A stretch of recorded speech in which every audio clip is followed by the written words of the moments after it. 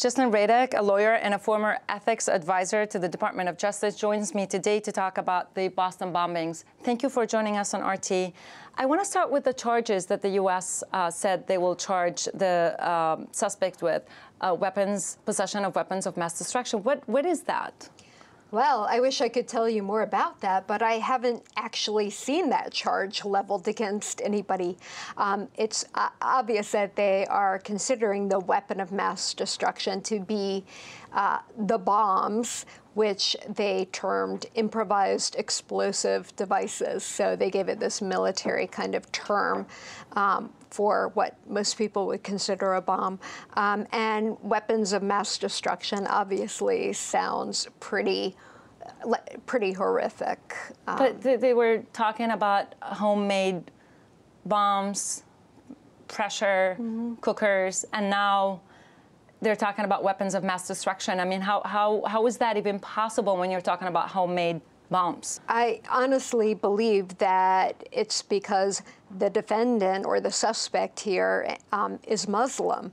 Obviously, there have been a number of white people who've committed massacres lately in Aurora, Colorado.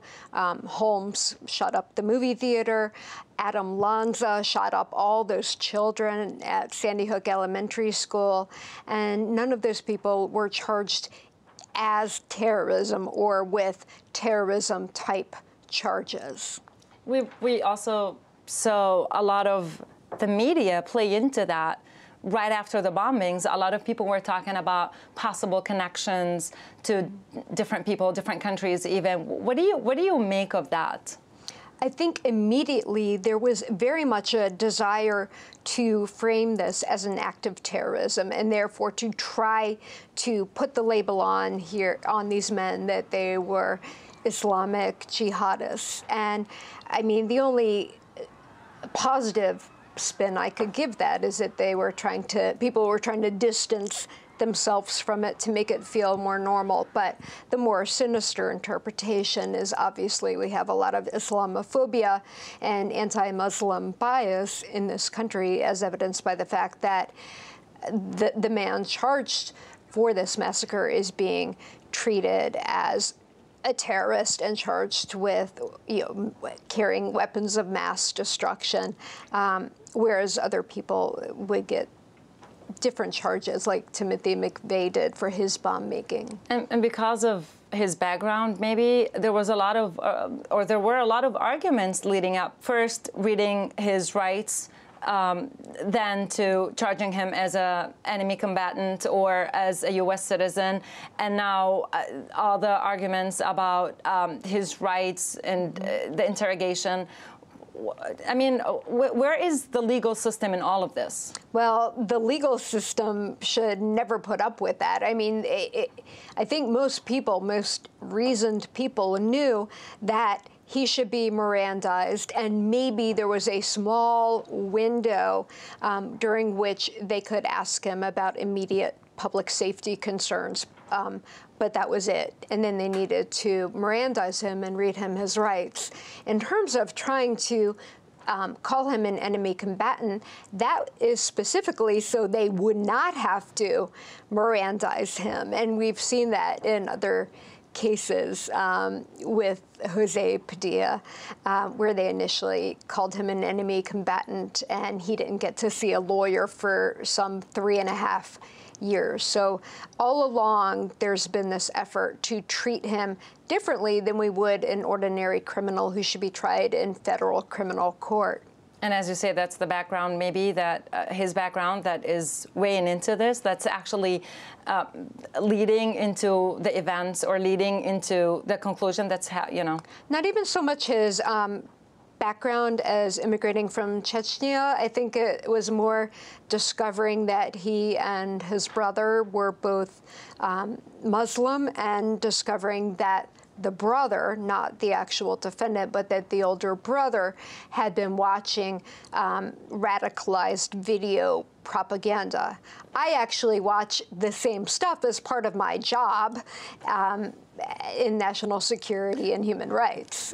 So that doesn't necessarily mean you're a terrorist. Russia tried to warn the U.S., tried to tell them that they should check into this. But the minute the news came out, everybody was talking about his background. Everybody was even confusing Chechnya with the Czech Republic. What do you make of all of this? I think it was a massive ignorance on the part of Americans in terms of both geography and religion. Obviously, Islam is a peaceful religion. And doesn't believe in bloodshed, but also, yeah, the geographical confusion. I think, again, it was to immediately put this person in the category of other. This person is not like us. This person should be treated as an enemy combatant. They should not have their rights. They don't deserve to have their rights. I mean, normally we operate on innocent until proven guilty in this country, but for this suspect, they're reversing the usual presumption, and that was clear from the get-go. And the surveillance state not only failed, apparently the FBI failed, because Russia tipped off the FBI years ago that they should be concerned, perhaps, about this older brother after his visit to Russia, and I think Chechnya, too. I'm not clear on that. But someone dropped the ball, and, you know, I place that at the feet of the FBI and the American government. But yet, the U.S. didn't do anything about it, and they sort of a blame game started the minute after, soon after the Boston bombings, and they were talking about him being in the U.S. for just a short period of time, not having lived, he and his brother, in the U.S. for a long time, which makes the story completely different.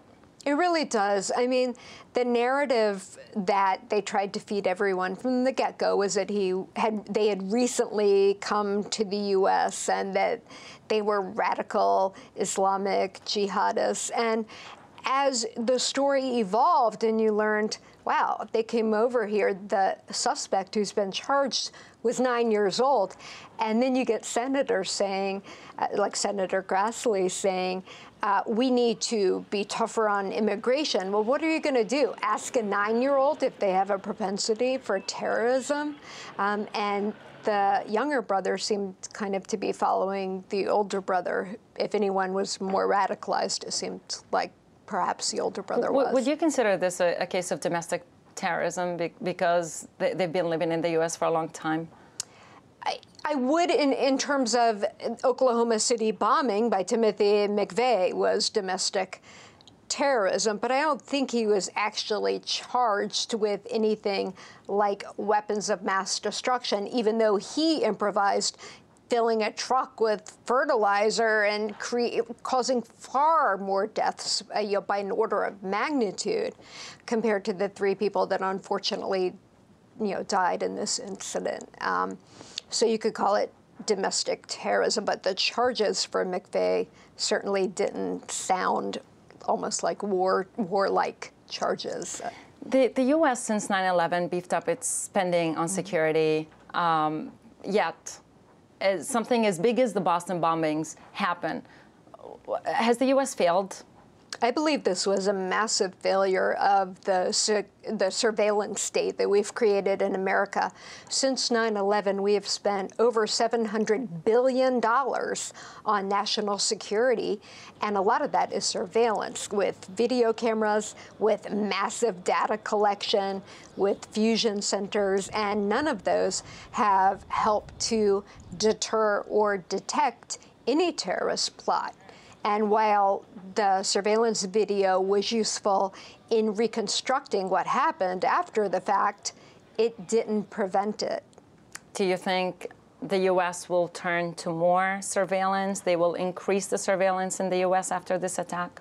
Unfortunately, I think that will be the myopic reaction in America. Not to say why did surveillance fail to detect, but rather to, yes, have even more surveillance, which would be a really unfortunate outcome.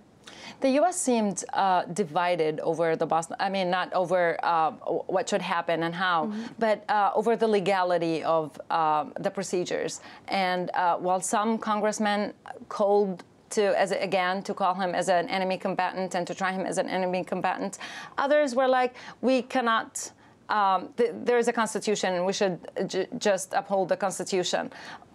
Where is this going to take the debate in the U.S., do you think? You know, we've been having this debate since 9/11. I happen to have been the whistleblower in the case of the American Taliban, John Walker Lind, and that was a few months after 9/11. And back then they were talking about whether or not to charge him or call him an enemy combatant or an unlawful belligerent, and whether or not to Mirandize him. I mean, that's what I eventually blew the whistle on, was the fact that they would not let him see his lawyer. And then when they eventually did Mirandize him, they told him, but there are no lawyers here in Afghanistan. So this debate's been going on. I feel like the law is pretty settled that you can't just designate someone, an American in particular, as an enemy combatant and do whatever you want with them. You have to go to court. And I think Padilla's lawyers understood that this was going to eventually end up in court. And that's why they finally allowed him counsel and charged him. In this case, they allowed him that. Do you think this debate is going maybe to lead to more division in the U.S. over cases like this? Who's going to win such a debate?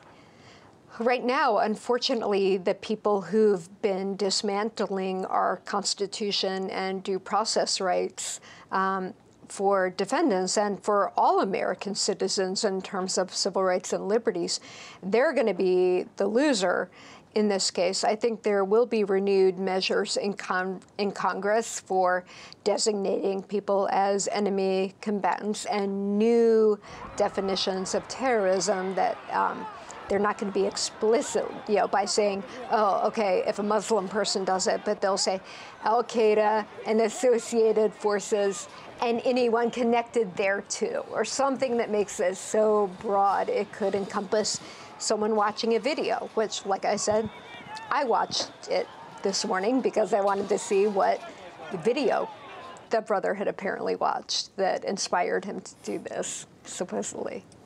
Some people say that this incident and other incidents will probably, the U.S. will witness more Islamophobia. There will be Islamophobia rise in the U.S. post such incidents. Do you agree with them? Unfortunately, I do, because as you noted from the very beginning, the narrative started to form to place these suspects, one or more, into another camp, and in particular into a terrorist camp. And while the president initially was very careful not to call this an act of terrorism and not to use that word casually, by the next day he was calling it an act of terror. And there started to be rumors about them having come from Chechnya, which is not normally that. It has a large Islamic presence, but is not normally associated with Al-Qaeda. I feel like from the very beginning, there was the best case scenario in a lot of people's minds would to have them be Muslims who had become radicalized and did this as part of jihad. I think that was there from the get-go, and unfortunately, I think this will only increase people's tendencies towards Islamophobia.